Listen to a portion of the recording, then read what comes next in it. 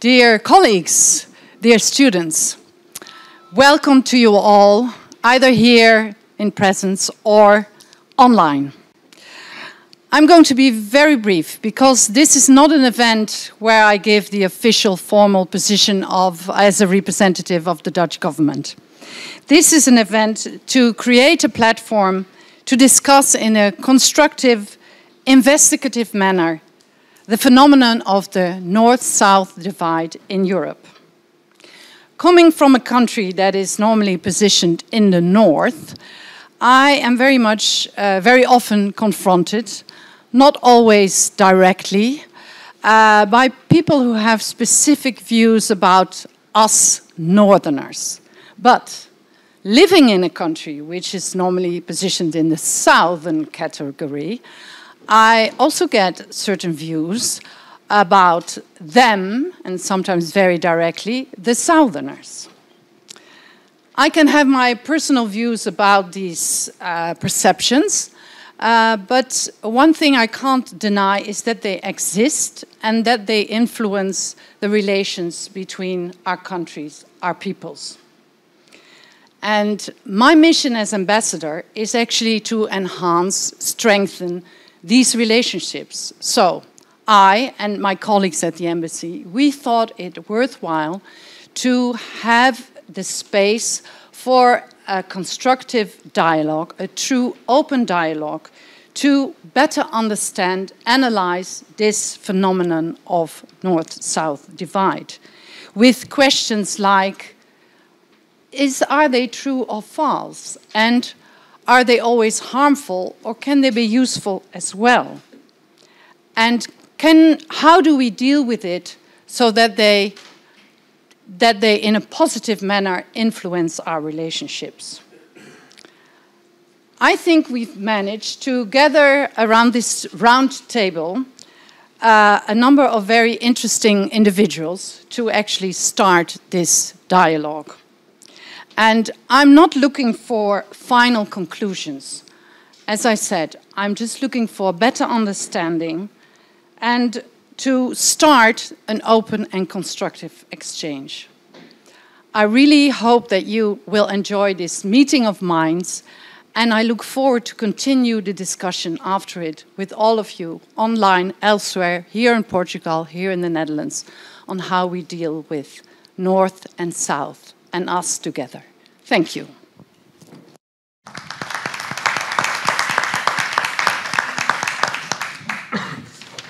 Okay, so let's get the fight started. Good. So first of all, just a word of gratitude and thank you very much for the invitation and for this opportunity to be here and to moderate this debate. I prefer to call it more the kickoff sort of starter of the debate because I think this will go very naturally and hopefully I will be forgotten at some point because the conversation will just flow very naturally. Just to give you a bit of an insight into how we structure this and how we organize this session, we will start off with a very brief introduction by my friend Fons Trompenaars. We've met each other a long time ago already in the Netherlands. We've been working together as well. And when the embassy asked who could be someone to talk about these topics on culture, I couldn't think of anyone else but Fons. Fons is a very well-known thinker and consultant and writer and speaker on these topics. And he will give us a brief introduction into this and his views on cultural differences and what science has been showing about cultural differences.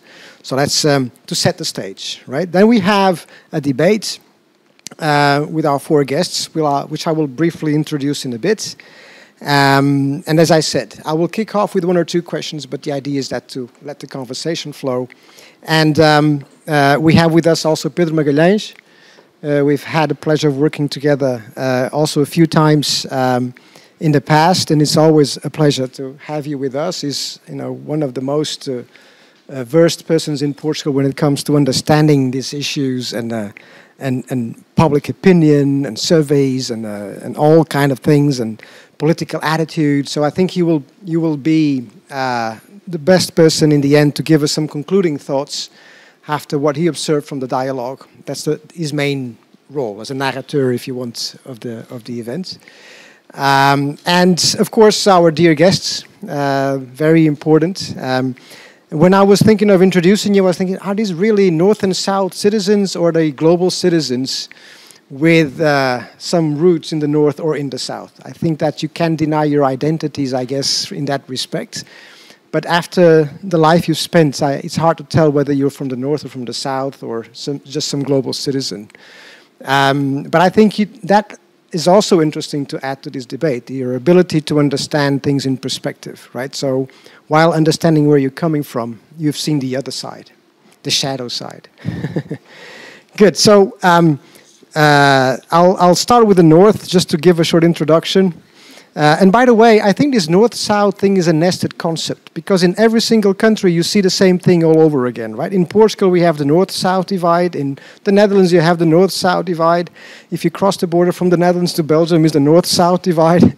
So I think there's something here. So let's see what we can extract from this discussion afterwards. So I will start off with Ria Katz, who's with us here. She works for the Financieel Dagblad, which is a very well-known newspaper in the Netherlands, and she's a correspondent in Brussels. So I think that inside perspective also of the European Union from the Brussels side will be very important, but also the angle from the media and all these things I think can add a lot to our conversation. So thank you very much for being with us. Then we have Mathieu Segers, Professor Mathieu Segers. You know, in Portugal sometimes you have to be a bit more mindful of that. In the Netherlands, people care a bit less. But from the University of Maastricht. And Mathieu Segers is a professor of contemporary European history and European integration at the university. And he holds the Europa chair there as well, right? So I think this historical perspective, also an expert on the European integration and what's behind it, I think will be very valuable for our conversation here, so that we can ground our thinking on something very concrete and tangible from an historical perspective. So that's our South. You can tell also that we've been very mindful of gender diversity and balance. We thought North and South is enough as a divide. Let's keep it like that.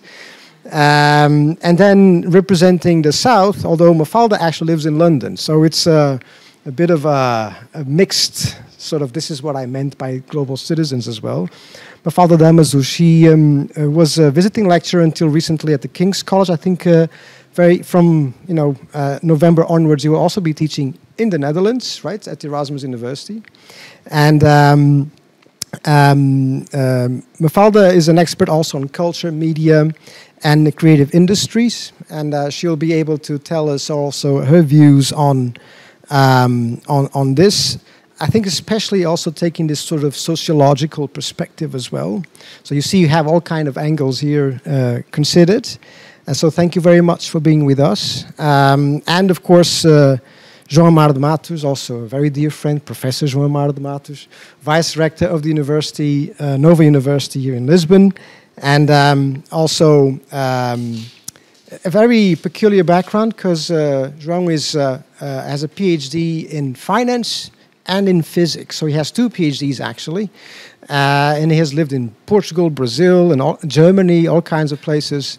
And because at the university he has played a role of dealing with international relations and international development for a long time, here at the business school and later at the old university, he probably has traveled to every single corner in the world. And I was always fascinated by his historical acumen and how much he knew about so many places. And I think that educational perspective and his views of his own personal experience, I think, will be extremely valuable for this conversation. And I think, given the prior comments that we had sometimes from people in the financial sector, in the previous financial crisis, I think your background in finance can come out useful as well in this discussion, right? So this is it about introductions. As I told you, I'm not here to dominate in any way the conversation, so hopefully you will neglect me after a while. But I'd like to pass the word to Fons now and to give us some short introduction into the topic, and then we'll come back to the debates. Thank you all.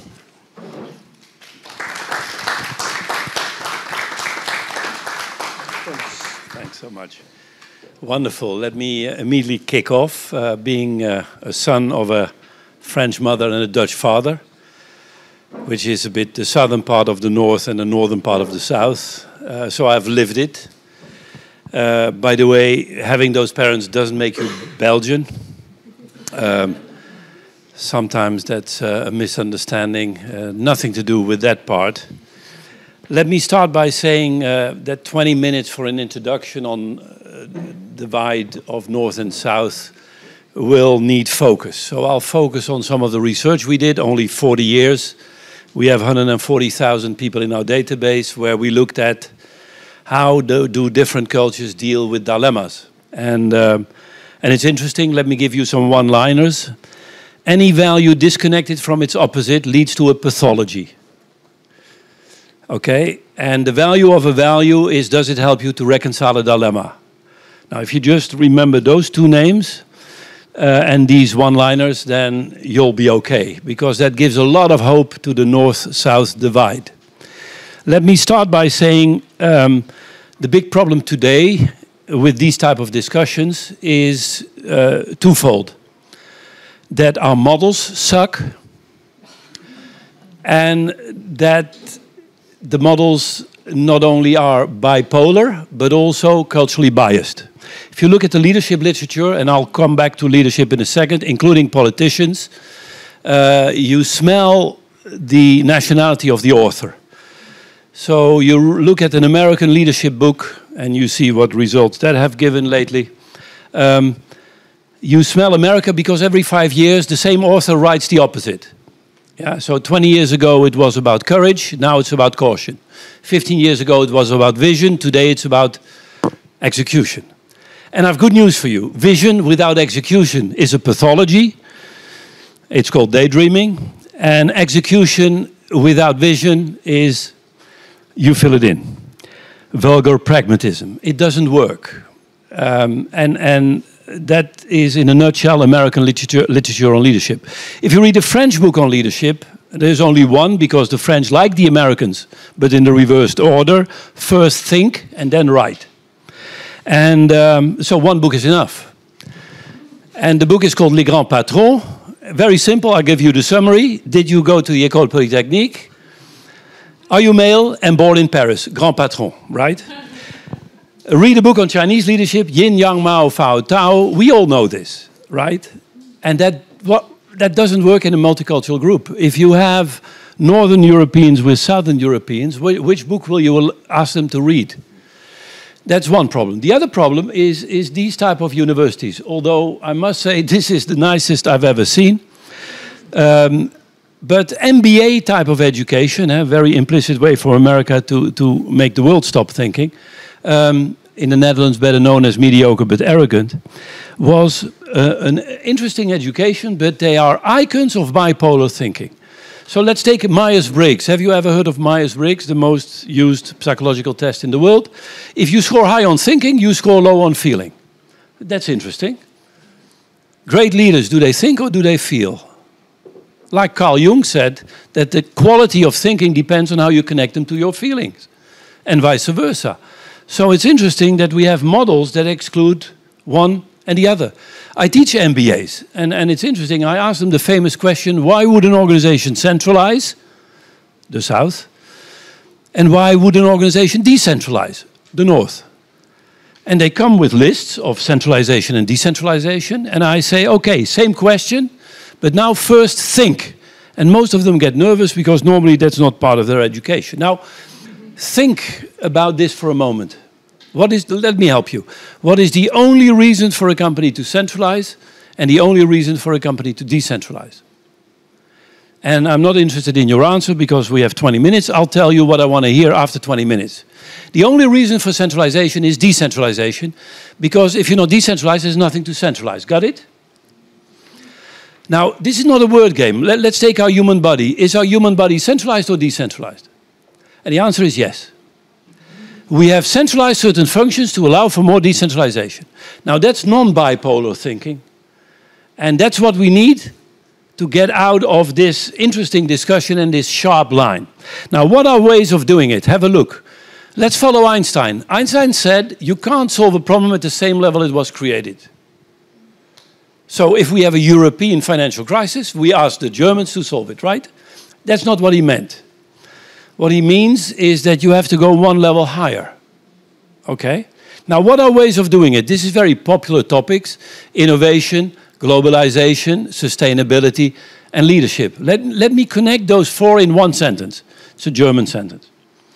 Globalization leads to different viewpoints, of which the essential role of a leader is to connect, which is another word for innovation, is connecting different viewpoints, which leads to sustainable results.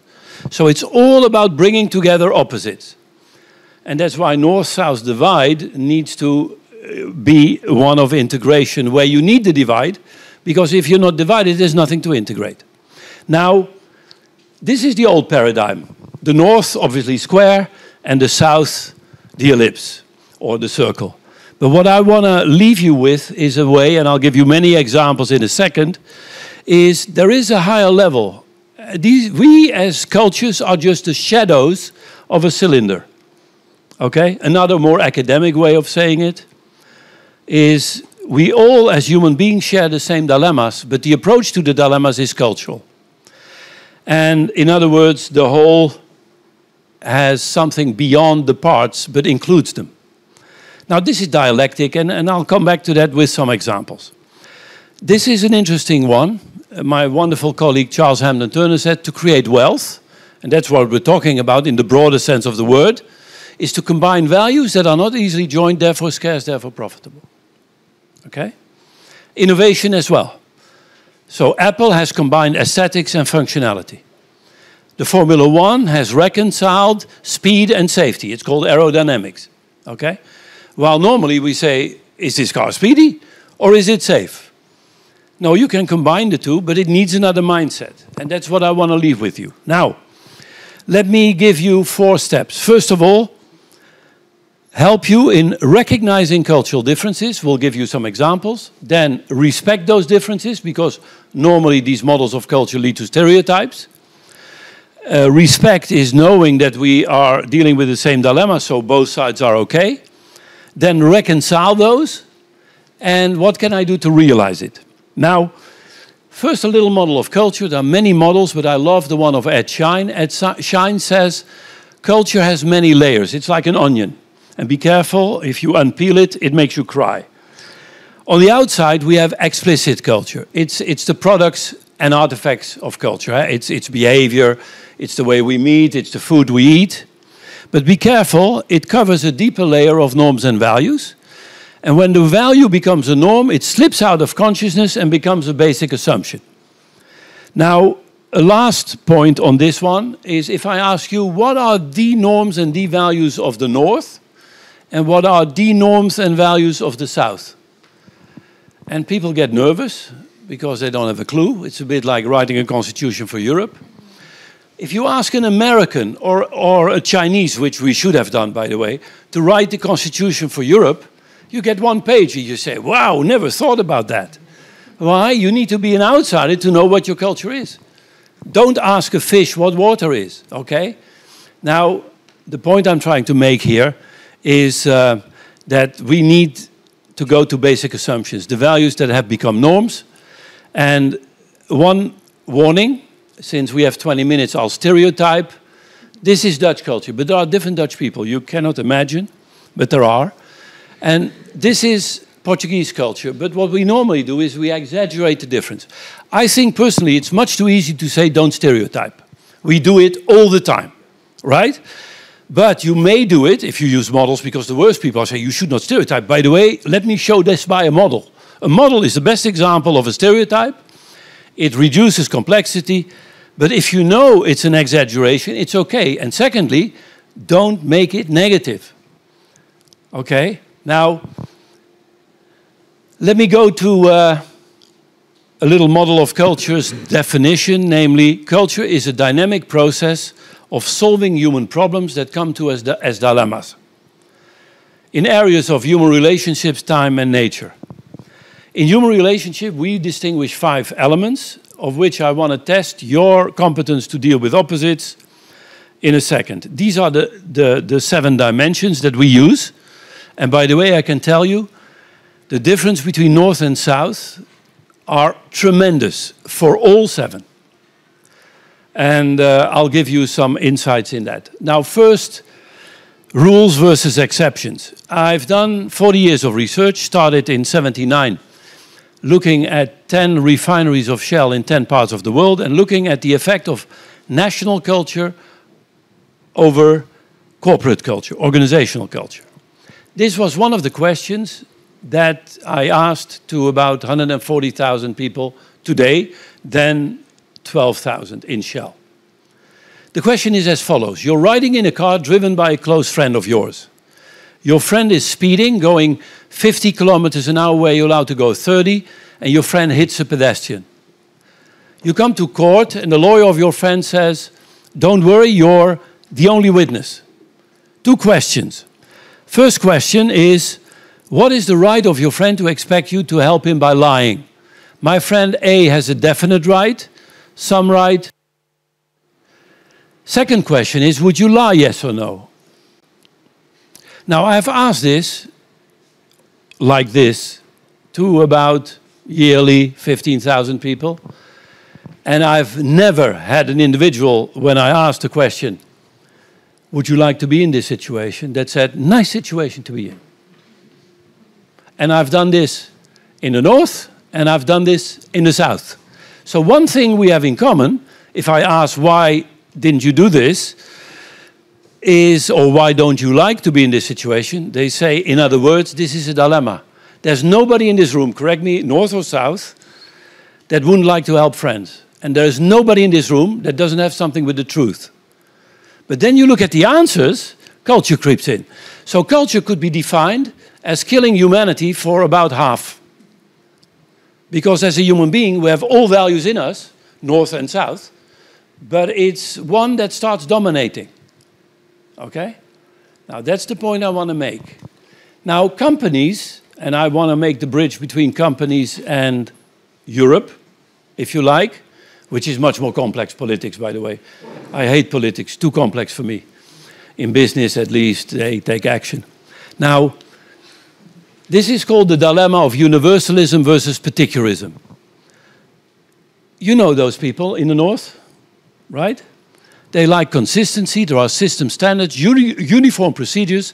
They talk about transparency, you know, the new inventions of Americans. Be transparent, so if somebody's ugly, you can tell them. And give them details why they're ugly, big ears and that kind of stuff, right? And the letter of the law. You go to Southern Europe, and here we are, be flexible, be pragmatic. There are exceptions, it depends. I was in a French group, starting of the South, and there was an exceptional British lady who stood up and said, Mr. Trompenaars, I answered B, some right, but it could have been A or C, you remember, if I just knew what happened to the pedestrian. So I said, dead, very dead. Then there was a French lady stood straight up and said in great irritation, why didn't you say that from the beginning? And she said, yeah, I answered B myself, but now you're telling my friend killed a pedestrian, I realize I should have answered A. And you had to see the face of the British lady. Now, it's known in the UK, the more your friend needs help, the less he gets it. Yeah? While, and that's called Brexit, right? While in France, oh, the pedestrian was dead anyway, so let's help my friend. Okay? Now, why are you laughing? Because I have little professional, except today, but little professional highlights in my life. But I was once invited by John Cleese to do workshops with him. Now, you know John Cleese, comedian. And he says, Fons, I want to work with you because you're talking about dilemmas. The essence of humor is when two opposite logics both turn logical and it makes you laugh. Arthur Koestler, by the way. Yeah? So humor is very important to say, yeah, there's another value. Now, companies have known these dilemmas and say, yeah, we know Northern Europe are more, there's the Protestants and God is always checking you and you feel guilty all the time because God saw it. while in the south it's all Catholic and the God was perhaps not looking, and if he looked he will understand, and if not we have confession, right? So that's one point I want to not forget making.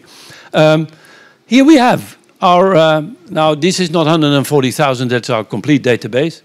This is, and I took light of the what we could call kind of northern countries, and in light yellow, southern countries, and the average of the two groups. Now, these are not small differences. This is about 80,000 people, okay? Now, if we would stop here, people in the north would say, oh, thank you for your database. I know that people in the south are corrupt because they always help their friends. Till I did a workshop in Korea, by the way, and a Korean came to me and said, I know the Americans are corrupt, and you proved it. I said, what do you mean? You can't trust them, they won't even help their friends. So we're back to the limitations of any value. Now, organizations have said, by the way, this is an app that I will make available for you. We'll give you the slides where you can download it, where we have, depending on the difference, you get tips. Tips like, the explanation, but also when doing business with the Dutch, and etc. And we have it for 140 countries. Yeah? And the first Dutch question, it's for free, I hope. Right? Sure. Now, the dilemma in Europe between North and South, do we need global standards or do we respect cultural diversity? What I want to do in your mind is crack the line and exaggerate the exceptions, the extremes. This is the global organization. It's the American idea of the rest of the world, and you standardize everything. In consulting, it's called McKinsey Consulting, where they have a workshop, how can I fake listening to a client? Then we have the decentralized multinational, that is the big four. Yeah, they do their local dances, and the only thing they share is the logo. The compromise is the Statue of Liberty with the local flag. Now, this is what we need to become in Europe, the transcultural organization. Now, 4 characteristics. Let me quote. We need shared values, but yin and yang values. There's nothing worse than a value like collaboration, because collaboration without individual accountability doesn't work. So I know the popular organizations today, and I hope Europe will work on that too, purpose and values, but formulate them as yin and yang. We strive for teams that consist of creative individuals. Perhaps for the Dutch, we give people direct feedback with diplomacy. It's a long workshop. Yeah? These are polycentric organizations. So it's not only Brussels and perhaps beyond Strasbourg, but get centers. And I think Europe has ticked the box on all 4 in a way, but it needs further development. Learn locally, take the best practices which you globalize, and finally, a shared leadership model. Tick the box for Europe. I truly believe that there needs to be done a lot of work in this area, especially what are the systems where you openly share, like here, best practices between North and South, and together reconcile to even the best of all practices that you can imagine. Now, individual group, I'll be very short, but big differences. I won't discuss it because everybody knows this. By the way, you get the data. Here we are. Spain was pretty on the individualistic side. Don't forget that English is one of the few languages where I is written with a capital letter.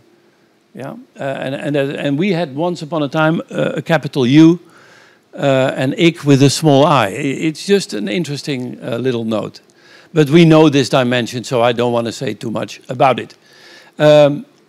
We need to reconcile, and what can we learn is perhaps what parents do with their kids, reward teams for their individual creativity and reward individuals for what they do for the team. Now, I would like to and I'm almost done. I don't have a clue what the timing is. When my mother is French, that often happens. Specific versus diffuse. I think it's the most important dimension of culture in this respect. And it was based on the work of Kurt Lewin. Kurt Lewin was a German Jewish guy who in the 30s went to America, became very famous worldwide. Fantastic theories, field psychology. And he described, not so known, but I read the article with great interest, his experiences on his culture shock as a German in America. And I would like to use it as a metaphor to north-south. And that is what I call the peach and the coconut culture. Kurt Lewin said, you hardly know Americans and they talk to you. It's because they are like a peach, they have a lot of public space and a very small privacy. We Germans are like a coconut, tough to enter, but once you're in, it's soft. Now, let's take this, he calls it the U-type. The U-type is where people, before you know, are in your refrigerator. You need a car, no problem, take my car. Have you tried this in Germany? Take my Mercedes? Are you kidding? No way. He's my wife, but leave my Mercedes, okay? And we have furniture. Furniture, people in America, I've noticed it, I lived a couple of years there, is they have a chair and they leave it. Now, our house is loaded with antique, the old rubbish we can't get rid of. But they are very private because they have a story. And not in America. Now, according to Lewin, this leads to a specific relationship. If I relate to you and you relate to me, cut the crap, what is this about? Now, final point here, titles. When I got my PhD, this was at Wharton, I suddenly was called Dr. Trompenaars. At the barbecue, suddenly I was Fons. Because in America, you are doctor in the university and Fons at the barbecue. In Germany, you are hair doctor everywhere. You buy a steak at the butcher, good Abend, hair doctor. You come home, good Abend, Frau doctor. Where are the little doctors? Everything is doctor. And initially, there is no relationship. And they call you Sie and not du. But around October, Munich, this happens. Now, the big problem between North and South is where the peach meets the coconut. And this explains, for example, the style of communication. For the Dutch, the peach, the point of the arrow is in their public space. We wrote a book, obviously you all read it, The 7 Cultures of Capitalism, and the chapter on the Dutch was called You're an Idiot, but don't take it personal, right? That's this model. While in the South, they're more like coconuts. Difficult to enter, but once you're in, you share everything, right? What is the reconciliation of this? Is moments of truth. One tip, if North talks with South, take a lot of private moments. Because this is another word for loss of face, right? Final point, oh, this is how we measured it, by the way. Answer A obviously is specific, you're the boss in the company, not outside. Versus diffuse, he or she is my boss everywhere. Have a look. So you see, you rather not be a boss in the Netherlands. That's very known, but we are developing new leadership in the Netherlands, yeah? Namely, how to piss off the others is the new dictum. Okay, explained in the app. High tech, high touch is another one. High tech is specific, high touch is diffuse, and we need to combine. The final one, on status. Is status based on what you do or who you are? This is Lost Democratic Leadership, the best model for the Netherlands. This is the title of a book with the subtitle, The Dutch and Swedish Disease. You can have too much democracy, right? Everybody has a say. And it doesn't matter if you have 1 seat in the parliament or 23, you get your hour, my God. Now, we only, fortunately enough, have 19 parties, so discussions are easily done. But it's democracy over the top. Now, try the Middle East. Follow the leader, no feedback, it's top-down, it doesn't work. My final point, if we want to take advantage of cultural differences, North and South, we need to develop a leadership model that is based, and Milton has even done his PhD in that area. That's one of the reasons why we met. And sorry for all these male-dominated cartoons, but it was an English guy who drew them. It's never me. It's the person holding the ladder for others to climb. And the best model for me is very simple. If you are a mother or a father, you know exactly what it is to be a servant leader. You're there to make your kids perform better than you, or at least for their own standards. And that might mean that you're severe at some times and less at others. What I would like to say is that dilemma thinking has some steps. Europe's culture's future is dependent on how we deal with diversity and the dilemmas that it's creating. Reframe a problem as a dilemma on the one hand, on the other hand, which shows respect, by the way. Instead of emphasizing conflict, say, what can I do with X that increases Y and vice versa? combine hard and soft processes, know what to share and where to be different. And that is something, that is something that I would like to advise Brussels, because creating wealth is that you know your Europe and include it. Why? Because then we can take advantage of diversity. And it's done, the quality of the rope, by leadership. And what I see, Brussels is almost as big as you can see here, as big as the pendulum. And it needs to be much sharper, much more intelligent. So I would give the advice, fire about 3,000 people there, get the top 200. That doesn't give me, last week we had to hand in the ladder of our people who clean the house. And they couldn't do our sleeper at the top. And they said, yeah, there's a new rule from Europe in the number of trays a ladder can have. Come on, there are more important things to do. And I'm not talking about the shape of a banana, because that's a fake story. This is my story, much too long. I'm so sorry, but I thought this might help in the discussion. Thank you very much.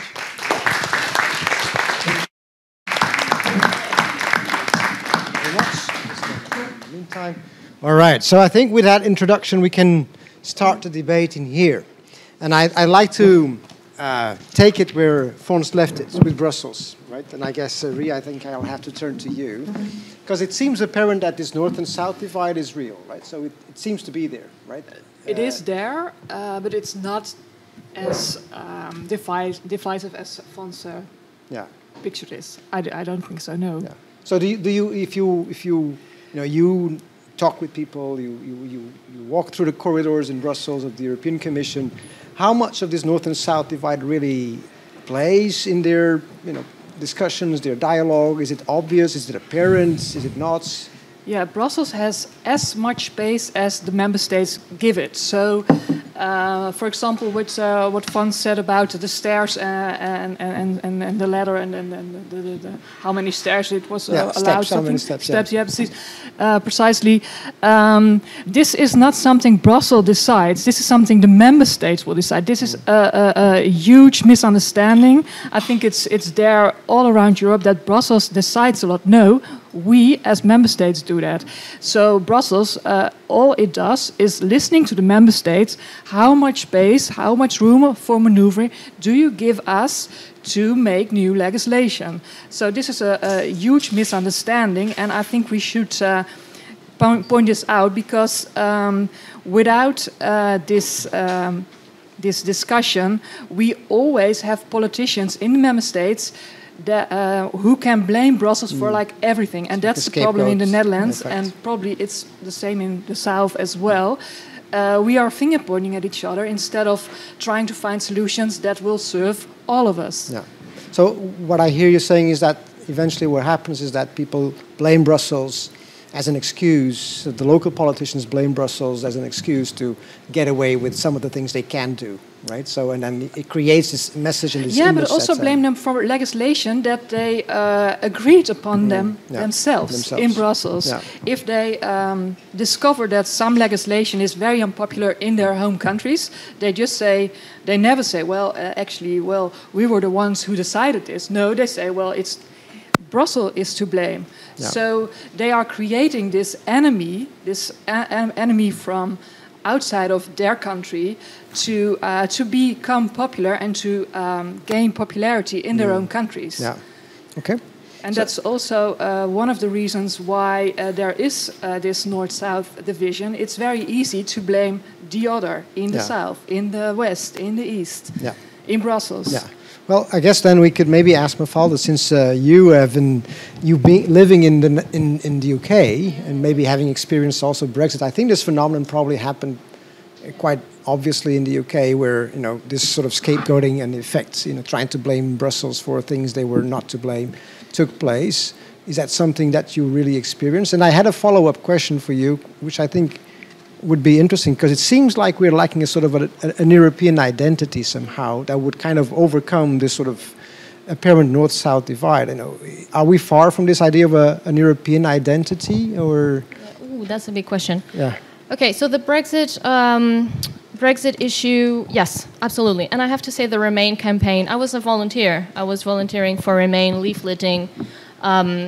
I wasn't really called that many names, but I was told, because I do have an accent, so I was told, what are you doing? This is in your country.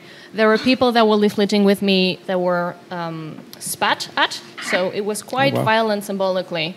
But we were doing it because we believed in it. Many of us Europeans couldn't vote.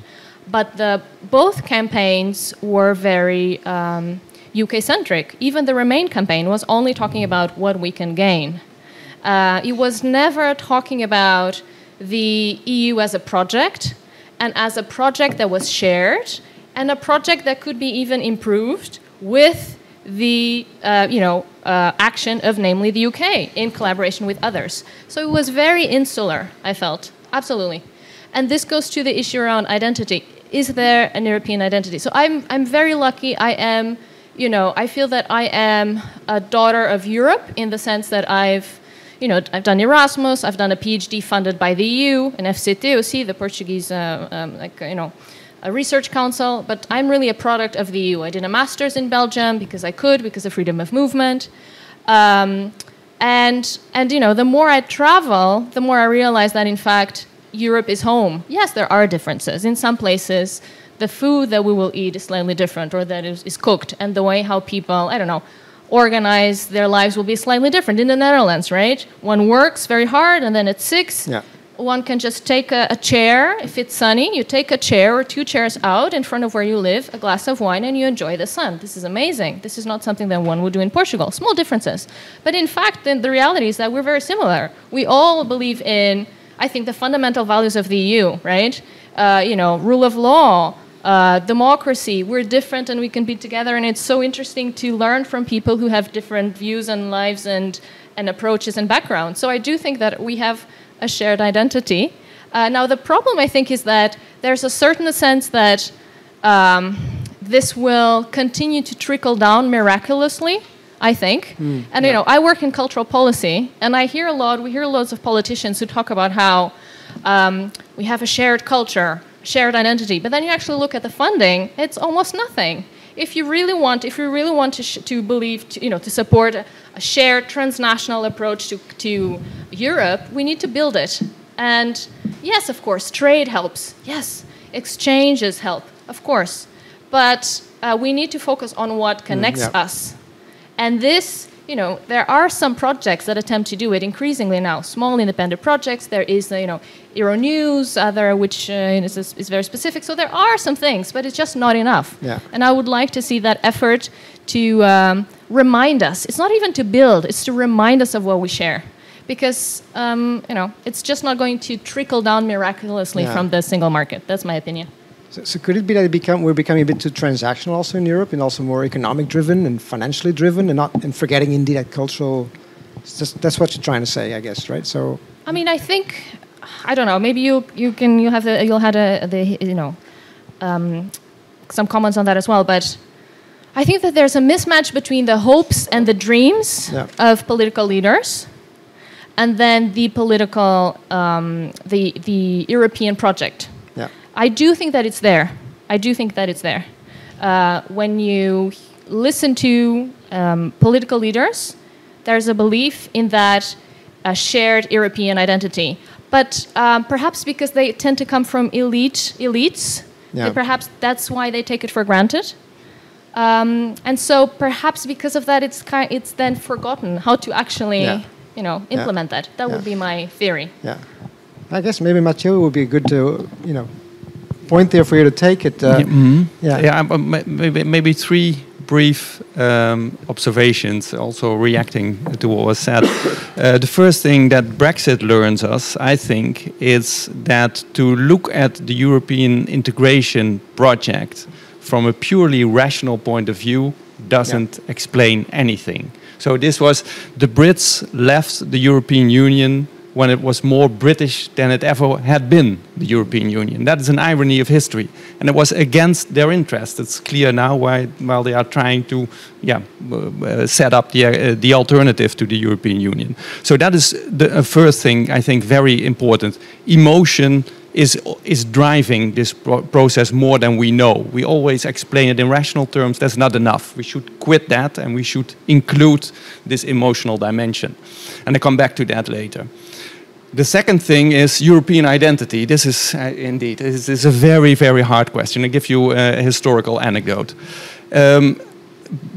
Briefly after the Second World War, the United Kingdom was in the lead in Western Europe to organize Western Europe. Then the then Minister of Foreign Affairs, Ernest Bevin, said, I want a Western European Union. And it should be built around a Western European identity.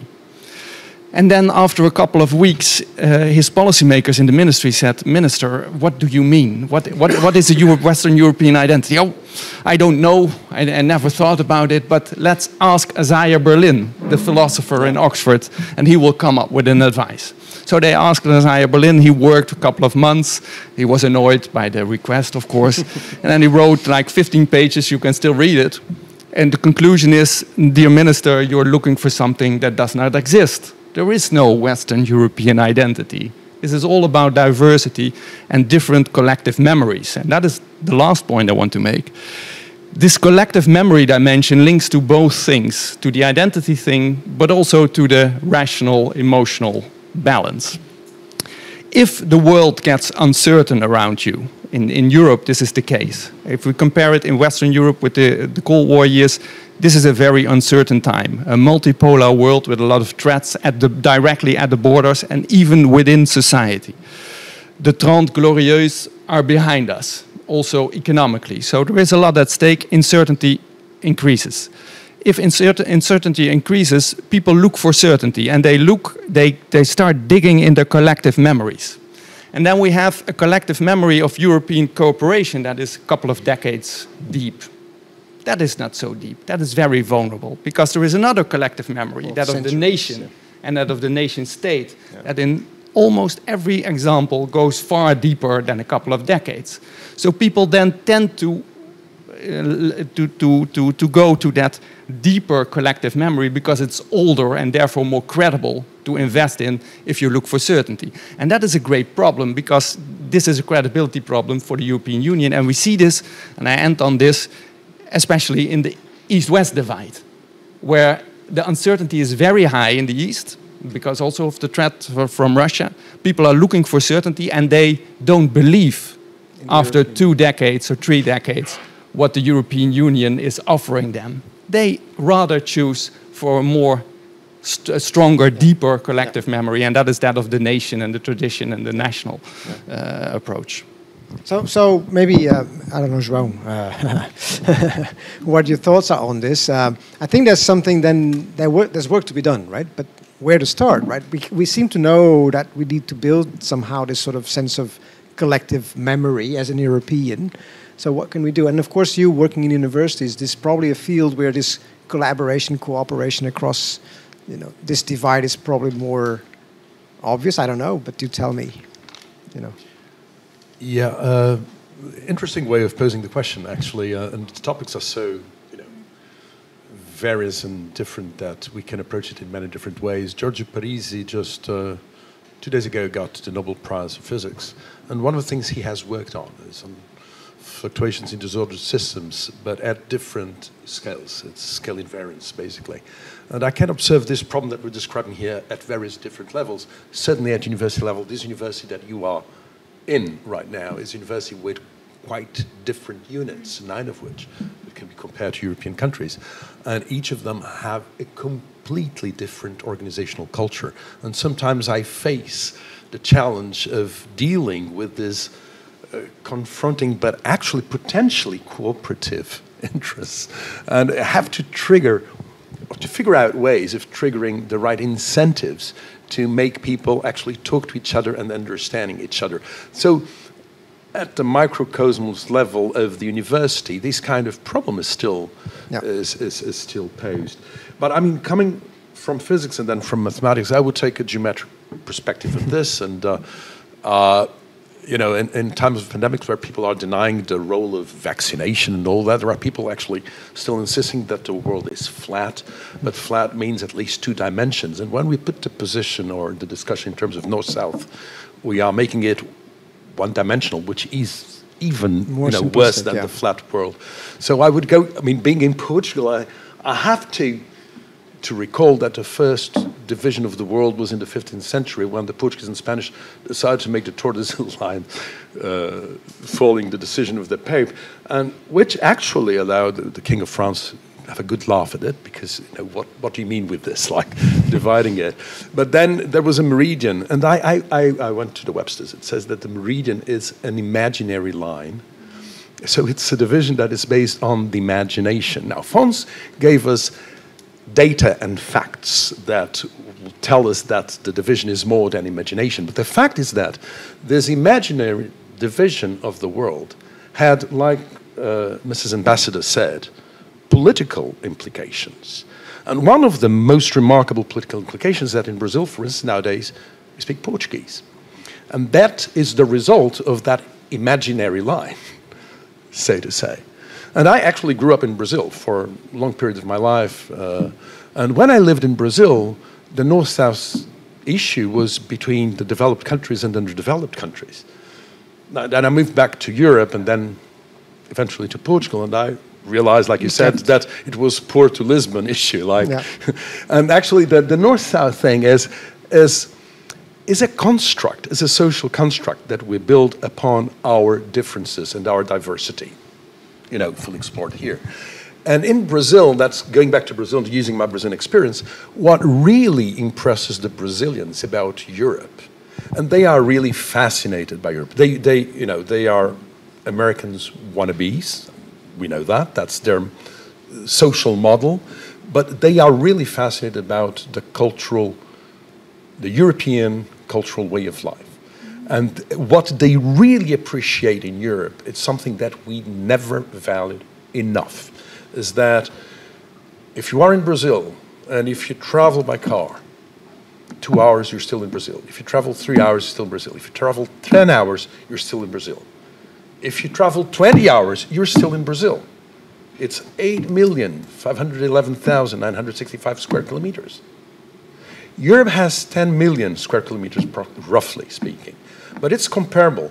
The point is, you travel from Lisbon 2.5 hours away, you speak a different language. You are in a different country.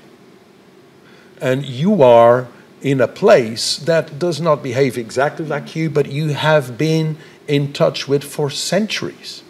And we are an ongoing social experiment. That's what Europe is. You're looking for an identity in Europe. You say it's hard to find because it's an ongoing work. I mean, we have been in social interaction for centuries and centuries, usually in the way of wars, basically. That's how we are used to interact, driven by, economic incentives or factors or drives, power, territory, land, market. So things have evolved, right? And at a certain point, when mankind actually realized that they have the power of self-destroying itself, people came to a point where they said, look, at this stage, perhaps we should stop and think, right? And try to figure out how can we actually turn this diversity into a plus and build something in common. So, yeah, the Brexit brought it to life that this new generation that did not participate of the construction of Europe does not understand what was the aim of Europe. So what was the aim of Europe was to build a kind of agreement of very diverse, I insist and I recognize, I cannot deny Fons' data, right? Who am I to deny data? But the point here is that we have this chance of building upon our diversity to build something better. And people at the end of the day who were born too late are asking, what is in there for us? I see the same thing here in Portugal. I was 13 years old when the revolution came. I was in the streets. I understand what it meant. I went to Brazil, unfortunately, because of the revolution a couple of years later, because of the instability in Portugal. But that was probably the best thing that happened in my life because it gave me a view of the world that I would have never got if I would have been stuck here. Yeah. That's one thing that Portuguese people do. And just they have done that. They have traveled around the world. The Portuguese they have brought to Europe and to the European diversity a lot of input from what they've seen around the world. And guess what? They have that in common with a couple of other European cultures and civilizations. I won't name them, but you know who they are. So I have two thoughts on that. One is that, taking on that line there, which I find is really interesting, is that could it be that this divide will dilute as this Erasmus generation that has been traveling around in Europe so much? So I know it's a bit more of the affluent, at universities we see this, at Nova we have 60% foreign students, all this traveling. Could it be that this identity will gradually, evolve naturally, and as older people, die, that somehow this sort of north and south divide and this divides become less obvious? Yeah, it's actually, to some extent it's true, and that's quite interesting, your question. I never thought in that way. I was talking about revolution because most of the kids today, our students at university, they don't have a clue of what the revolution meant, and it meant so much for us. Because it meant the change of mentality. And we know Portugal today, and we know how Portugal was in the 70s. And I know how different it is. Probably much more different than other European societies in between those two periods of time. I understand evolution. I guess that most of it is due to Europe. But regarding and coming back to the university and the students, that is actually the opposite to the Brexit process. I was at Nova when I came in the 90s, early 90s. This school, this very school where you are today, was a parochial school. Very good, technically good, formally a good school of economics. Didn't have an MBA. It started an MBA, actually when I was here it had already started, the first MBA program in Portugal. But it was a school that was efficient, good, qualified, but recognized as a parochial school. And our challenge was, during a certain period of time, 10, 12 years, to turn this school into one of the top European business schools. And we did that to some extent. Yeah. We did that successfully. And that goes through the acceptation and the integration of European students, basically European students. We say that we're very international, we are, but 85% of our students are essentially European, benefiting from Erasmus and Bologna, mobility, that kind of thing. And that process helped integrating the institution, school, into the European panorama, which is different from the society. Yeah. Okay, I'd like to take also on Fons' last remark, and also what I heard, and it seems that we're missing leaders or leadership, and I know I'm professionally biased on this one, but it does seem that we're missing that leadership that is able to build those bridges and reconcile those opposites, right? Are we lacking leadership in Europe to overcome these issues? Because sometimes we actually see the leaders themselves, using unfortunate statements that actually emphasize the differences and polarize instead of overcoming the differences. And and of course Europe is strong for the institutions, we know that. Are we missing leadership in Europe then? Is that what we're missing? And I throw it on a table, whoever wants to pick up. Are we missing leadership? That's a very hard question. I don't think so. I think what Europe needs is a common goal. And actually, I see common goals coming up. China, the threat from China, Facebook, and the other digital companies that can rule our way of living if we don't stop them. We have Russia, which is a giant threat. Belarus, the rule of law. Brexit. Since Brexit, you see a lot of especially young people, but also other people who think, well, we need Europe. We cannot abandon Europe. Even in the Netherlands, Eurosceptical people admitted nowadays that we need it. We cannot fight China on our own. We cannot fight Russia on our own. We cannot have an honest way, a fair way of trading on our own. We have to deal on this in Brussels. So I think this common goal will get us where we need to be. That's what makes, in the end, European identity. But it's very hard to be a European leader nowadays, because you're not only a European leader, you're always a leader in your home country. In your country as well. Even Ursula von der Leyen is German. If she does something bad, the German press will kill her. You have seen it, I think, in January and February when we had this disaster with the vaccines. So you cannot be only a European leader. I think it's very hard to find one. Unless we have some kind of new Napoleon, but this is something that modern people especially dislike. Yeah. So I don't see that coming. We do need common goals, and I think there's a common ground. So having a shared goal, a shared purpose. Yeah. Although there's a paradox in that, right? So if you polarize against China to overcome our differences, you're creating no. divide. You can, of course, you can polarize, but you can also make it a positive agenda. Okay, this is Europe. We have our common values. We have democracy. We have a rule of law. We have freedom of press, etc., etc. We have all these very valuable things we should defend together, and that's also a way of competing with China, with Russia, with even the United States. Yeah. Trump did more for the European integration than he could have than he wanted. that he wanted, yes, especially. Yeah. Good. Well, Mathieu, I think also this might relate also, because if you think from a systems perspective, right? You know, the way you actually start the project will condition it forever, right? So the way we built our institutions, the way we designed the thing to start with, developed into this, right? And we have all this legacy. So can we actually reform our institutions and so that we have the leadership that we need to overcome these differences? And I know it's a very hard question. But this is a very good question. So first of all, I fully agree. Beginnings are important. You know, you have only one beginning of a great idea or a project, so that is absolutely true. But what I think here is, on a meta level, is very important and what we lack at the moment in the European Union is self-understanding. We still see ourselves compared or as an offspring of the American example in the end. We are, for instance, a fascinating paradox to me in the European integration process is that we are so focused on scale, efficiency, competitiveness.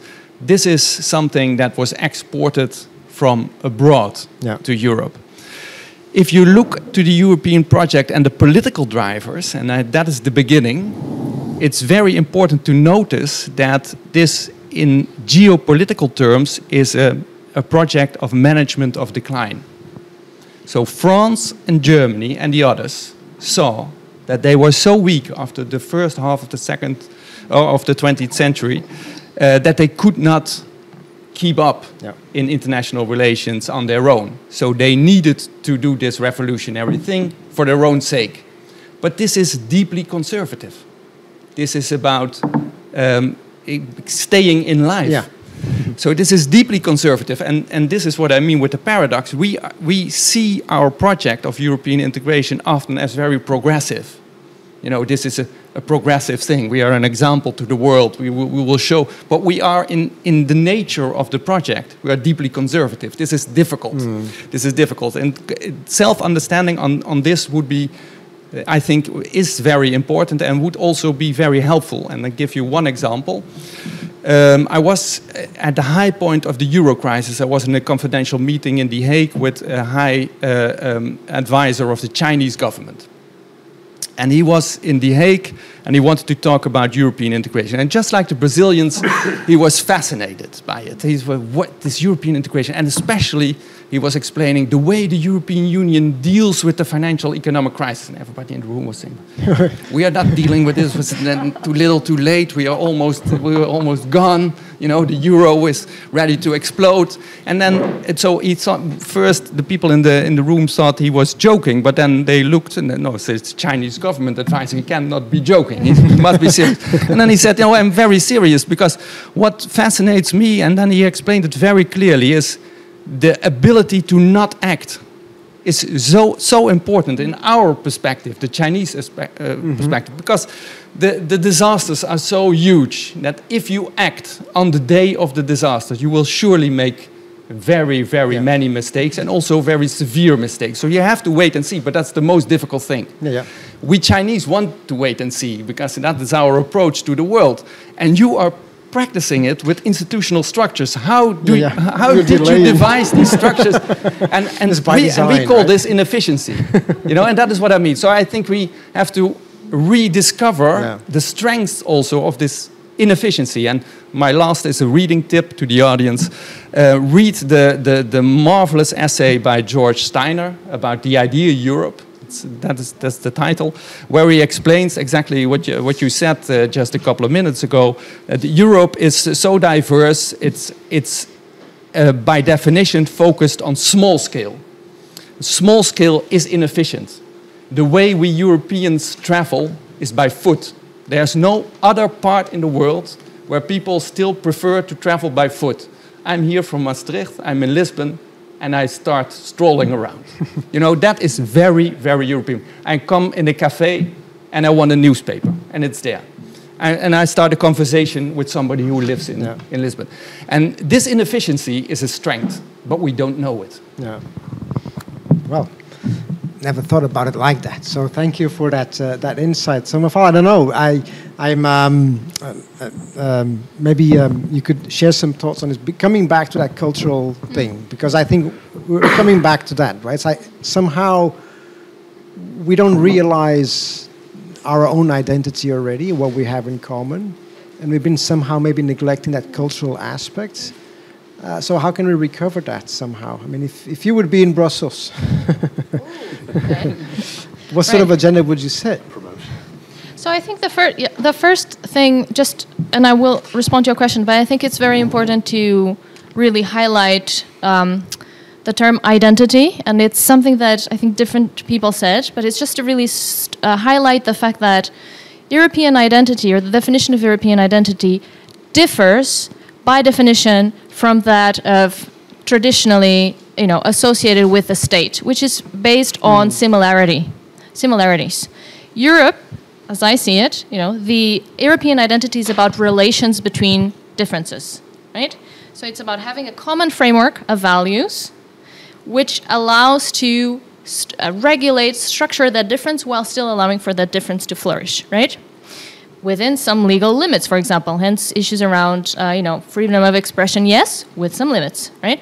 So for me, that is European identity. So it's, if you want, on a theoretical framework, it's more the Republican, right? Yeah.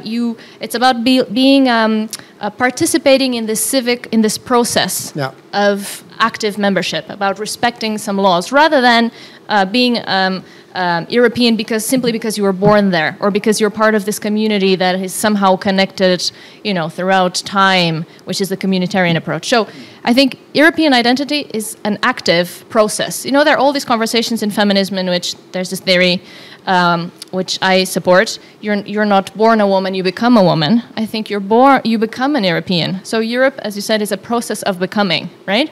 And the reason why, and now this connects to what you just said, is that I think when we look at cultural policy, cultural policy at the European level is a competence of the nations, of the state. And the Commission, the treaty does allow the Commission to support it, and the Commission has been attempting to do so. However, it is very much constrained.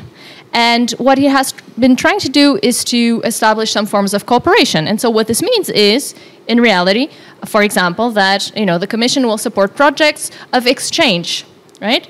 Now, I think, and I've written about this, and other people have written about this, exchange does not mean building commonality. Exchange might mean showing our differences and highlighting our differences. I think that the European project and the European approach to culture should focus on highlighting our common values and building together, right? Yeah. Building an understanding of history, of cultural productions in which individuals are working together across disciplines, across borders, right? Across communities.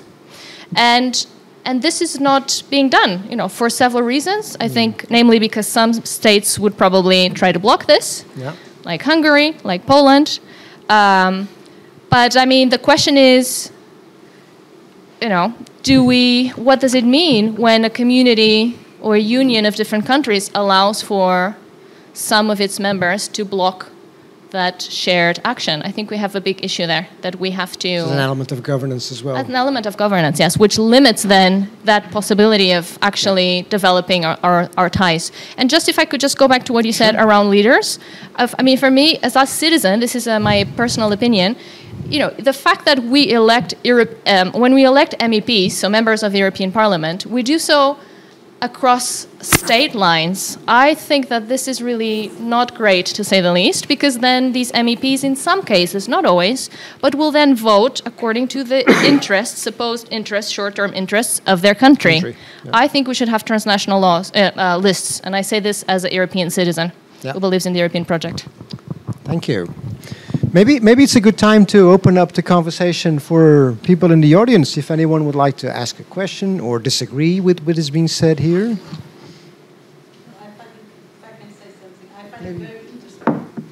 I find it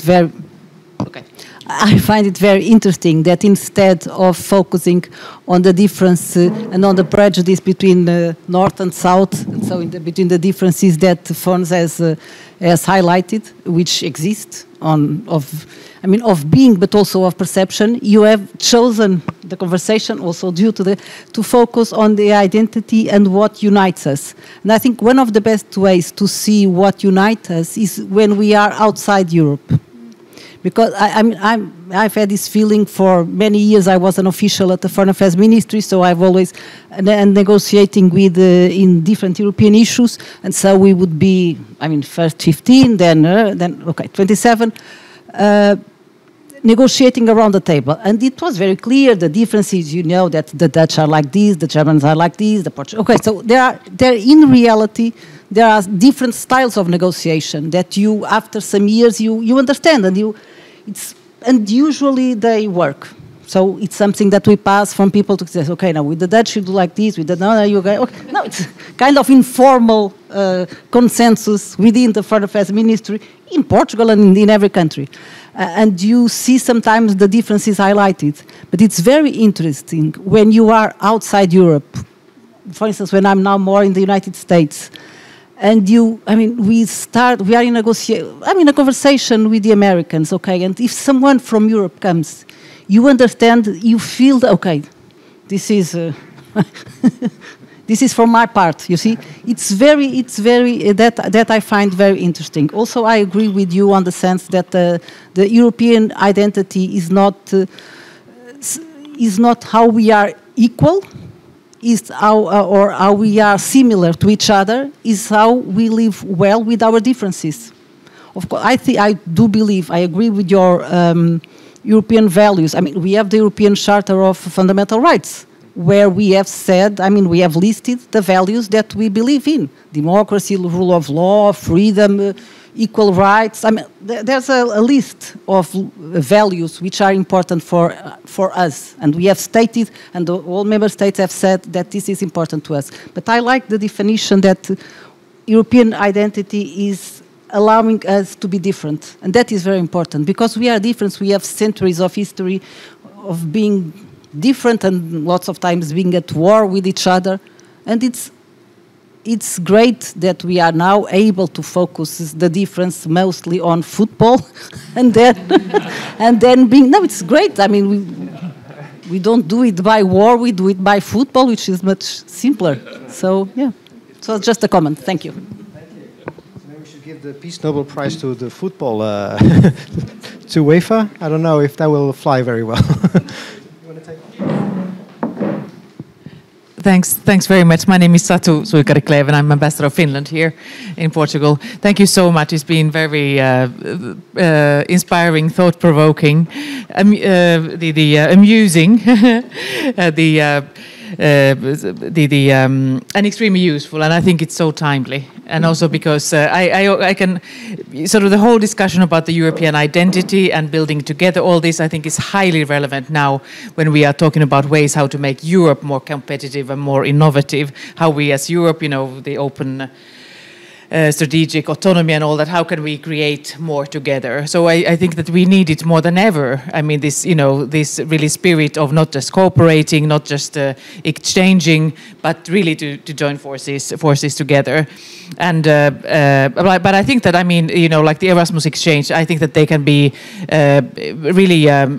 I mean, they can be vital. I mean, they are extremely good. And I just wanted to give example myself, like 30 years ago when I was a law student from Finland, civil law. I went to England, and before I went there, I thought that, oh my God, it's a common law, Wild West, how can they live in that kind of legal system? I went there. After a few weeks, I was like, oh my God, civil law, a Wild West. How can we live, with so few rules? So it kind of, I think it was such a good example of showing how, I can get, you can get rid of your prejudices very quickly when you actually go there and do things together.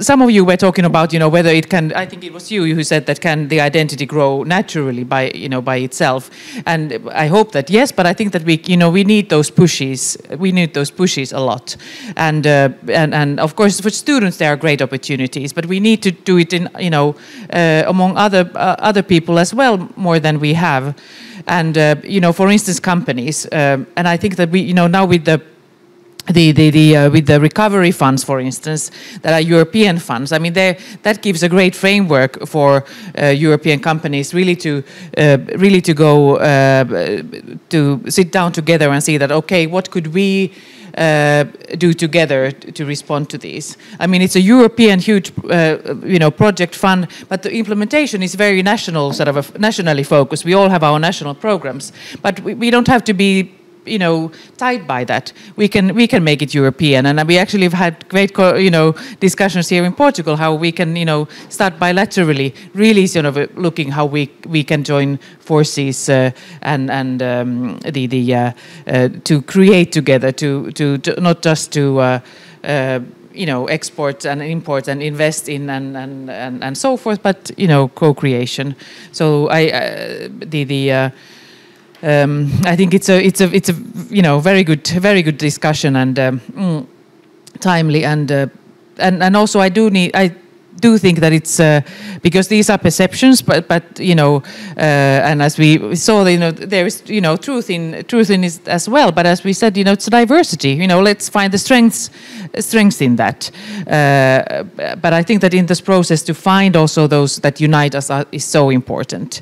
I came here a year ago, and I find these similarities all the time. We are from opposite ends of Europe, but it's we are so similar in so many respects, and the latest thing in all spheres of life, and the latest thing which I think is wonderful that I found that connects us is lynx. That wonderful wild cat. We have them in northern Finland, and place where my father is from, it's sort of the local animal there. And when I went to Alentejo, I was discovered that they have rehabilitated the lynx here, and there are not many places in Europe where you have those. So even this little thing when we feel like, oh wow. So I just wanted to make this comment. One question, please. I really liked Fons, if I may call you, this peach coconut thing, yes. And I would like to learn, I would like to if you could give us more lessons from it, concrete lessons. What can we do? You talked about something I wrote down. Take a lot of private moments, but please, if you can elaborate, that would be welcome. Thank you. So, elucidate us on the coconut. Yeah. Now we Dutch are trying to separate privacy from public life, and therefore if we discuss things at the table, we don't say it because we know, but don't take it as a personal offense, right? In other cultures it's all mixed. If you say something bad about your policy, you say that person is bad, right? And the Dutch say, no, it's just your IDs suck. You're okay, yeah? No, you laugh about it, but it's almost a true stereotype. And in private moments, then you don't feel it shared amongst others. And what we found, and it's a very practical tip, that loss of face is not there if it's not made public, if it's between you, right? And then they will appreciate a lot your direct feedback, because that's what, let's say, Portuguese and Spanish people do themselves. But it's a bit like for everybody, if your father or mother is saying something nonsensical, you rather keep them separate and say, Dad, can you, yeah? You don't say that in public, out of respect. And now this is called high and low context communication. High context communication is you need to know the context, knowing what people say. So if English people is always the best example, not British, but English people say, you have an interesting face. And my brother-in-law happens to be a plastic surgeon, yeah? It's kind of, what the hell is he saying? Well, the Dutch would just say, you're ugly, and by the way, your ears are too big, yeah? In fact, we say the same, but you need context, and you see it in humor. Eh? In America, it's very easy. It's low context humor, and if you don't laugh, it's the television that laughs for you. Well, if you look at Monty Python, you say, what the hell is this about? And if you don't understand the context, you don't know. You know it's funny, but not exactly what it is, right? And those are links to the peach and the coconut, right? And yeah, let me not take much time, but it's all these things are pretty important if you go a bit deeper, but that needs a bit more time. Yeah, please. Yeah, we had also in the back a comment there. I don't want to spoil the party because we're discussing so much commonalities and how we can overcome. One of the things that I think is threatening this is the growing inequality that we see. And it's an issue that we see in many countries. So how do we, and that's and then we see frustration and people finding back their feeling fear and coming back to very conservative, maybe nationalistic feelings. So how, and that's quite a, I mean, if you look at my own country, it's quite a part of our political system, and we see it growing even here in Portugal. So if we can build, and we have the Erasmus and things like that, but that's all on a level which I would say rationally we understand and so on. But this is more the emotional side also. So how do we build this identity, taking that into account? So I think I'll leave with that one. I'm going around the coffee. Can I very briefly react, because I think that this is exactly one of the points that I really would love to make today. What we forget about the drivers of European integration, the original drivers, is that there were two. One was security against the enemy, but the other was battling poverty. Battling poverty, it was in the treaties as of the European Coal and Steel Community Treaty in 1951. We forgot about that.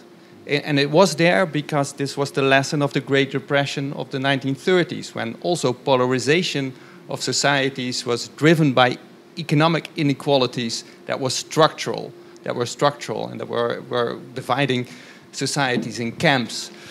And that battling of poverty was never really picked up on after the Treaty of Rome in 1957, because as of then it was all about the internal market and the free movement. It is still in the treaties. It is in the treaties, but as a promise, not as something that is turned into executive policies. And I think that is maybe the main challenge of today, to bring that back, because this is also one of the big explanatory forces, in my view, of the first years of European integration. Because why was it a credible project of cooperation between nation states? Also because it it tackled this problem of poverty and social inequality. And I think we have to have that back on the agenda. This is not the stance of the Dutch government, by the way. But it's very important, and I want to praise the Portuguese presidency of the EU for making an effort to put that again on the agenda, because it was one of the priorities of the Portuguese presidency, and that I think that is indeed very urgent. Yeah. And we saw also how inequality also fires populism as well, right? So it's all connected there. Precisely. I think we can give it a new approach, because it can be a stance of the Dutch government if we look at it differently. I know there will never be some kind of European social security system. That's something that the Dutch and the Germans, etc., will never allow. But what we can do, yesterday evening we ate together and we talked about things that were happening in our countries. And there were a lot of similarities. The housing market, inequality, people who don't feel at home in Europe anymore, who feel abandoned, who vote for populist parties, etc. So instead of just finger pointing at each other, which is also has been a very European solution since the financial crisis, unfortunately, we could sit down together and with your experience about negotiation, without our directness, your more subtle and modest behavior, we can join forces and we can fight and we can share, for example, best examples. We can learn from each other. I think we really can do that without being too patronizing. And if we sit down together, I think we do understand each other better. Yeah, I really think that's a better approach than top-down, looking for new leadership, looking for a stronger European Commission. It's better to sit down together in teams, a housing market expert, a social security expert, pension experts, and then we can discover that there are more similarities than differences in Europe. Mm-hmm. Yep. Any thoughts from you on that note on inequality and poverty? I can actually refer that at a different level across countries where we have very different levels of development. At universities, for instance, the Commission has made a tremendous effort in the past to try to equalize somehow the treatment of. It's about income redistribution, right? About understanding the different needs from different regions. One very important example for all of us at European universities is now this initiative that started a few years ago by Macron of creating these European university alliances, with the requisite that each alliance would have different representatives from different parts of Europe. It's not north-south, it's east-west, it's from developing countries and on. And the whole idea of this design and all the financial incentives that the Commission has to distribute to universities will take into consideration the way these alliances have been constructed and built.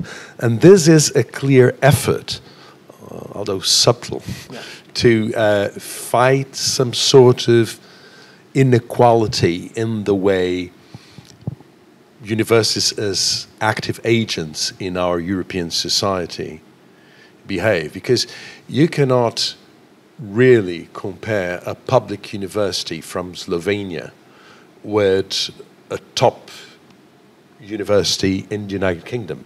They don't have the same resources, they don't have the same means of working, the same network of collaborators, but they have people potentially as talented. And the way to actually fight, this is a different sort of inequality. I know that inequality may assume many different ways, but since you invited me as an expert in university field, I'm sharing this very important European value, because it's truly a European value to build a society of knowledge that has its ground on our universities. Yeah. So, Mafalda, I don't know if you have a comment on that. Otherwise, I'll just maybe give the words for one of the, and then we have Pedro as well for the final remarks, because I think is it okay? So I'll just pass on the microphone.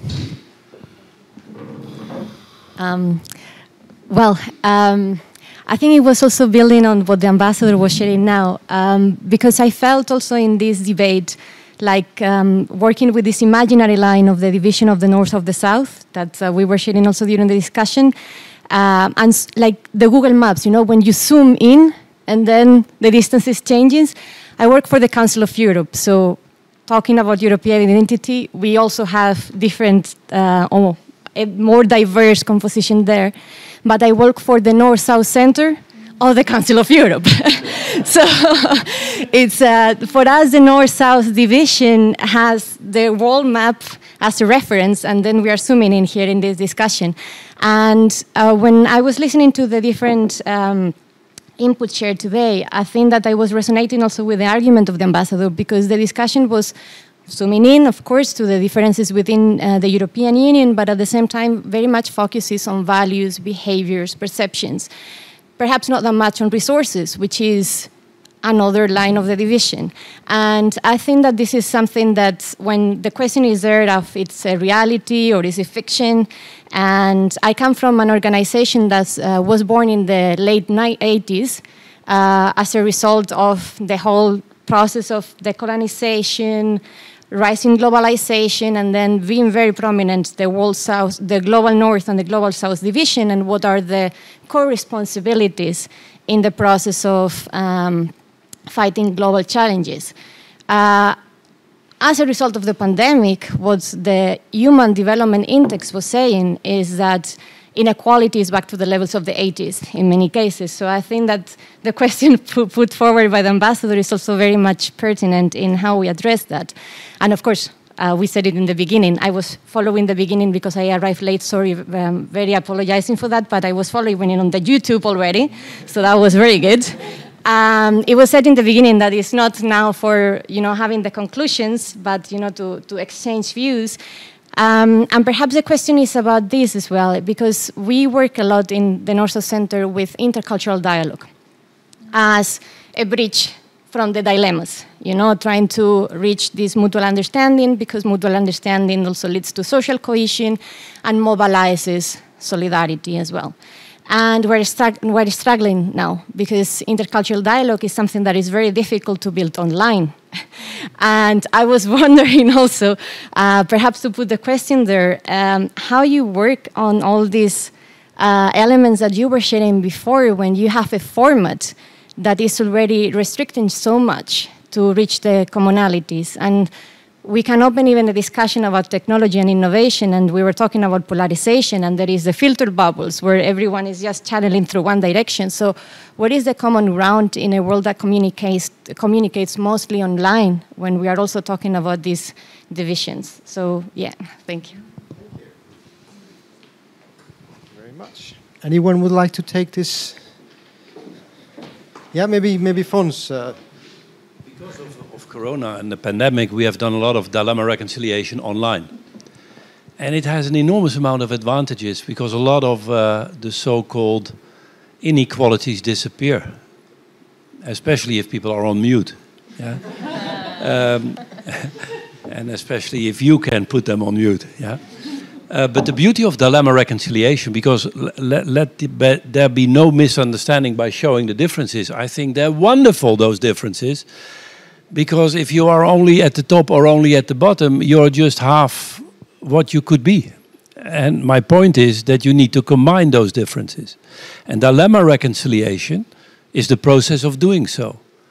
Now, we have 6 steps. First, what is the dilemma? Not unimportant.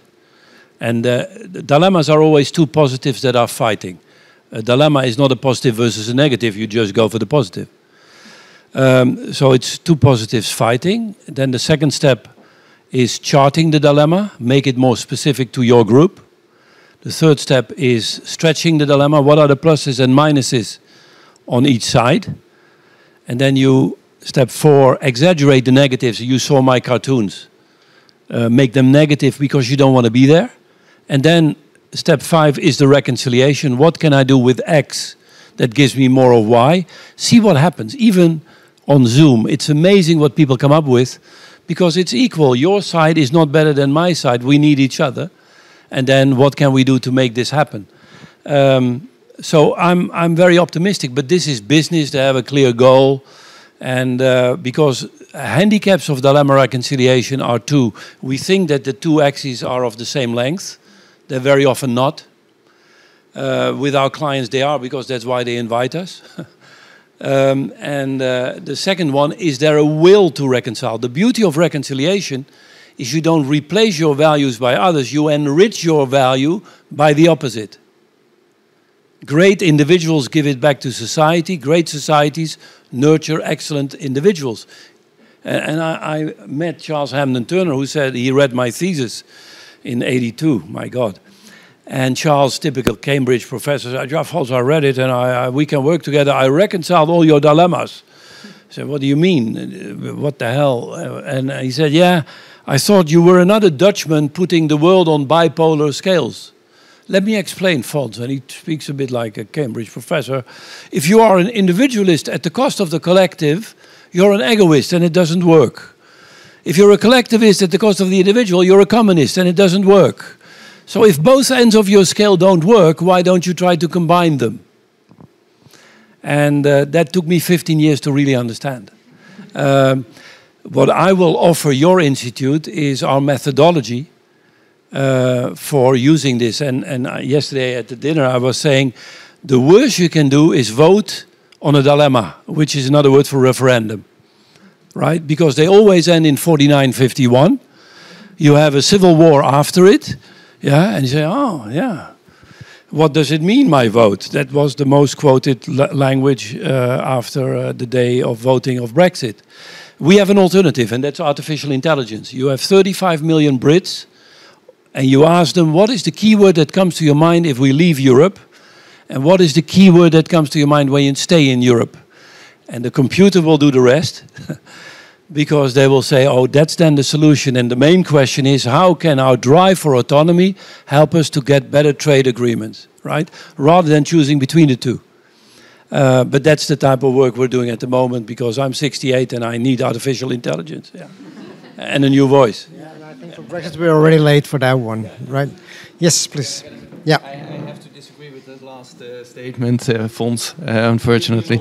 No, but I want to make a remark about it. So I agree with your worries about the online world.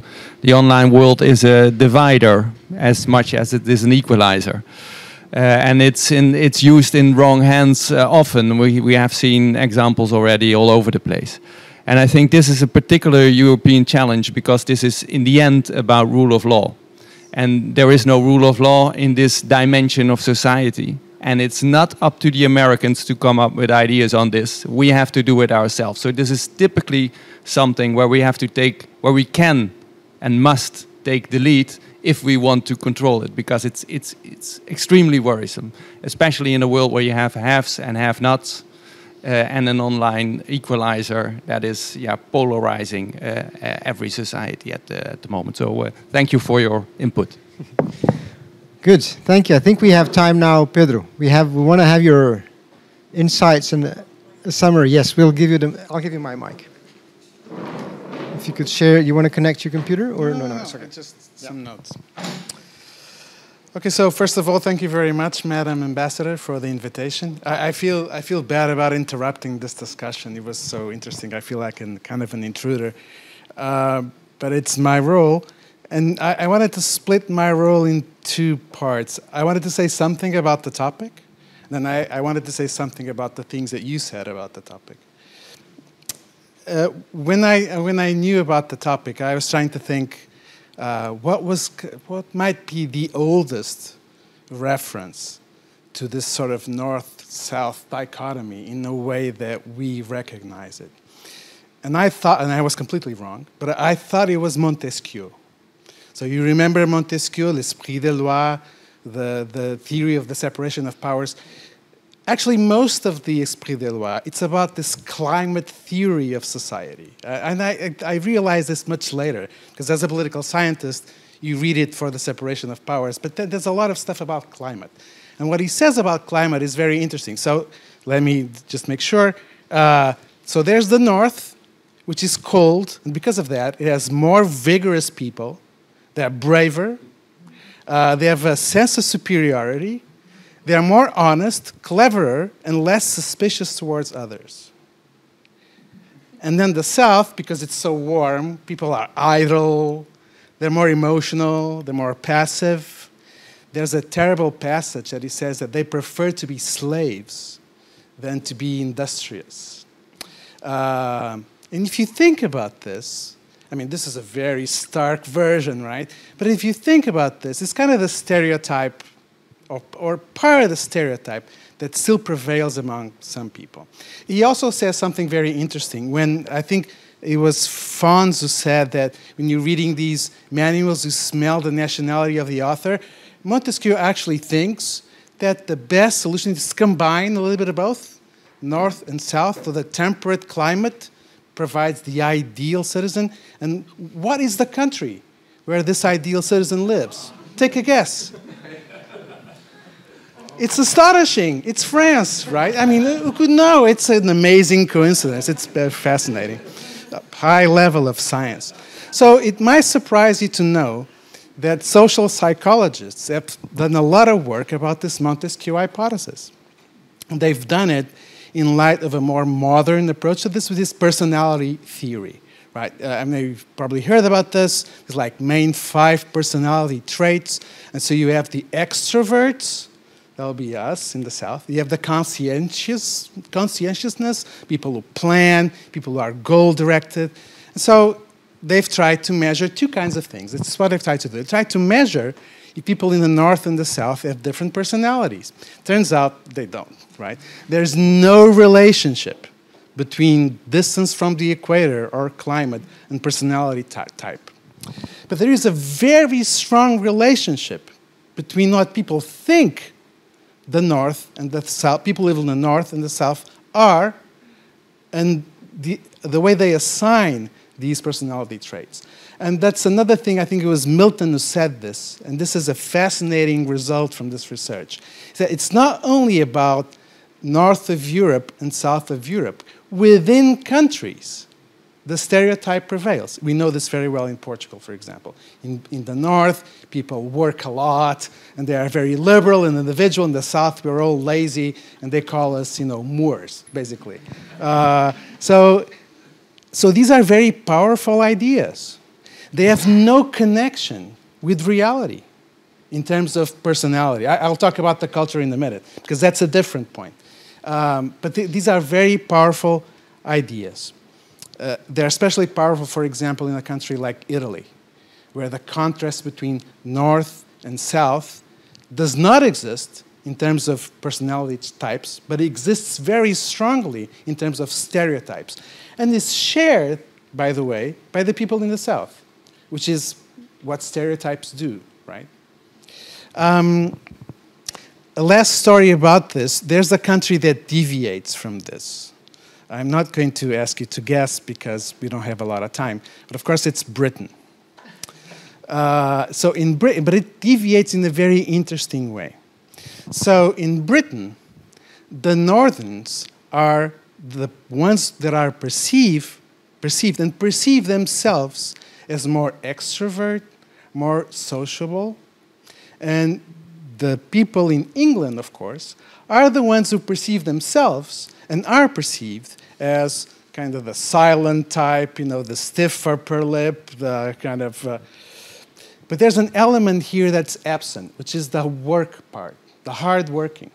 There's no negative stereotype attached to the Scots or vice versa to the English about being hard working and being organized. And the reason, when you think about this, is very simple. The Industrial Revolution took place at the same time in Scotland and in England. Actually, a lot of it depended from Scotland. So it's interesting to see what kind of elements of the stereotype persist, what elements don't. And the last aspect about this is when I realized I was completely wrong about Montesquieu being the first reference to the North versus South.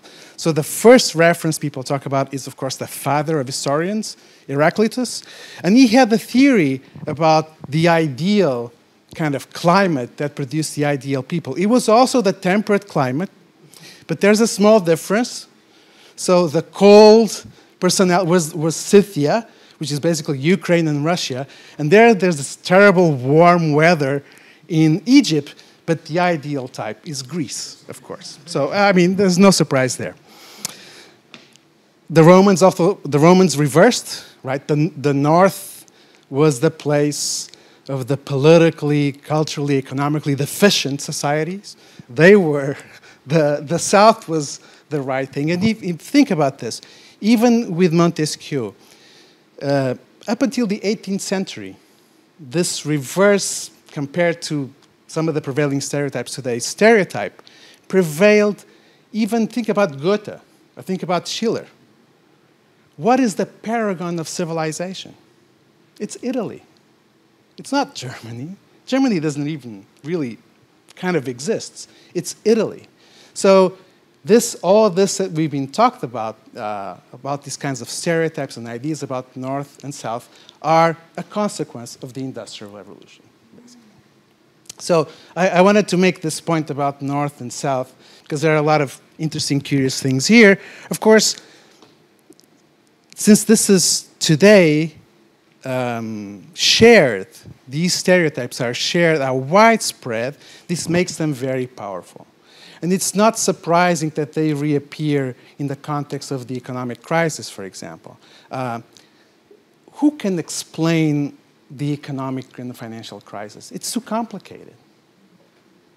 Politicians need to communicate, and they communicate in ways that makes things as simple as possible. And so you have here in Portugal, the evil at the time, then things change, the evil Germans and the evil Finns, right? And then in the north you had all those lazy Spaniards. This is a simple way to communicate because it connects with strong and deep-seated stereotypes and perceptions, which are very difficult to change. In any case, I wanted to finish, and now commenting on what you said, in a more optimistic light. One of the topics today was European identity. And I think that it's something that in my case, I do survey research, it's a super difficult thing to measure. You don't even know exactly if you are measuring what you want to measure. You ask people, do you feel only Portuguese or Portuguese and European or only European? People answer this question. This question is used by thousands of researchers. We don't know exactly if this means that people have an European identity. It's not clear. There's something that we know. Not so much from these surveys, but from observation. The notion of European identity may exist in several ways, cultural, civic, but the notion that we belong to the same political community, that doesn't exist. Yet. That doesn't exist. And we saw that during the financial crisis. We saw that we do not feel we belong to the same political community. But as several people said, so João talked about an ongoing process, Mathieu, this too short of an experience. Let me tell you an apocryphal story. Probably not true, but it's a nice story about Portugal. So it happens by the end of the 19th century, beginning of the 20th century. So there's a king, King Dom Carlos. He's riding by the beach, and he finds a group of fishermen, right? And he asks them, are you Portuguese or Spaniards? And they answer, well, neither. We're from Povo de Varzim, which is, at the time, a small village in the north. So the point is, it takes a long time. And national identity took a national education system. It took national media. I mean, even in Italy, before I'm not sure everybody's really, really Italian. So it takes a long time.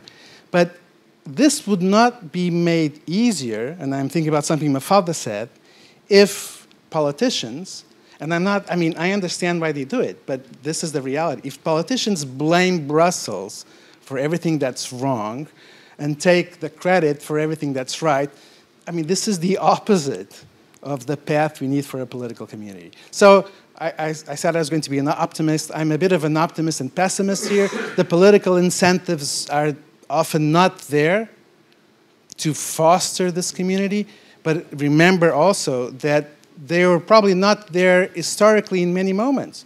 And it took a long time to build national communities. It will take a long time to build a European community, identity, sorry.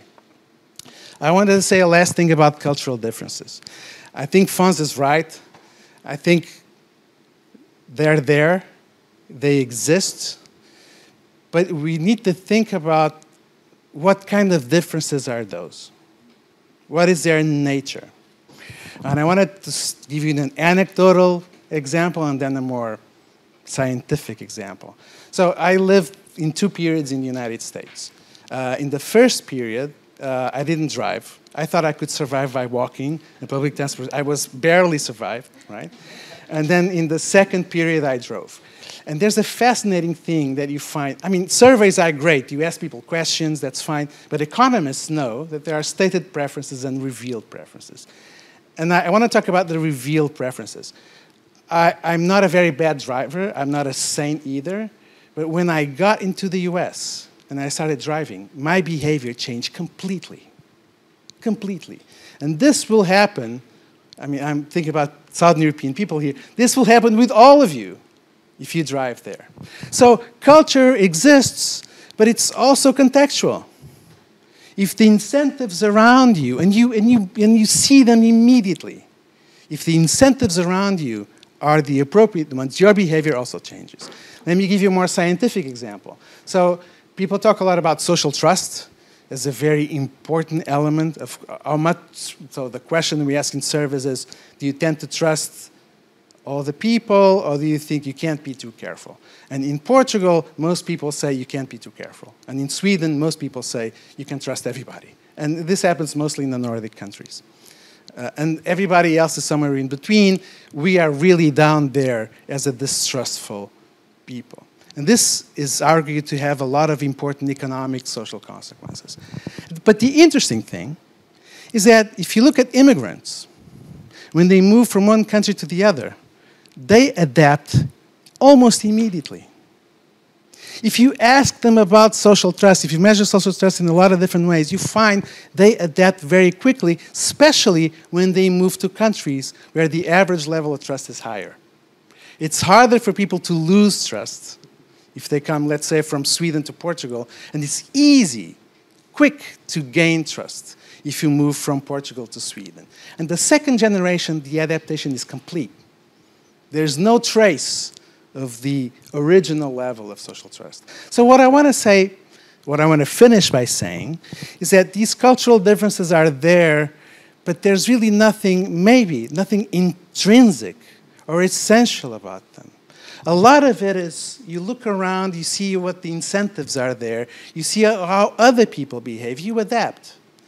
And the optimistic message I wanted to leave is that Europe was never only about movement of goods and capital, it was also about movement of people, and there's no other way to produce a European identity besides allowing people to move.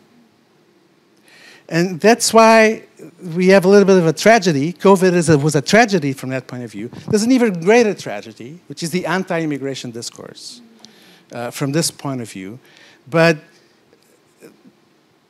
compare what happened in the financial crisis and what happened now in COVID. So we had 2 major crises in the last 10 years. The motive I see for this discussion is very much rooted in that original crisis. Things were very different this time. Of course, there were the 4 frugal ones. There was a little bit of a kerfuffle there, but everything changed very quickly. Maybe because the nature of the problem is very different. I'm sure the nature of the problem is very, very different. But maybe because we've also learned something. And that's the optimistic message I wanted to leave. Thanks.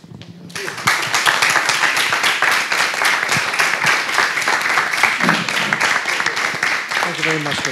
So, Ambassador, I don't know if you want to share any words to close it. I think we're all eager for a drink, I guess.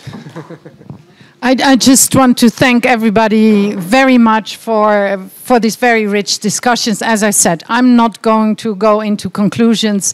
I think this is a wonderful start, and I really look forward to continue to speak with all of you here, what you thought of the discussion, and how we can overcome differences, but how we can use differences as well to become better as Europeans, I would say. Okay.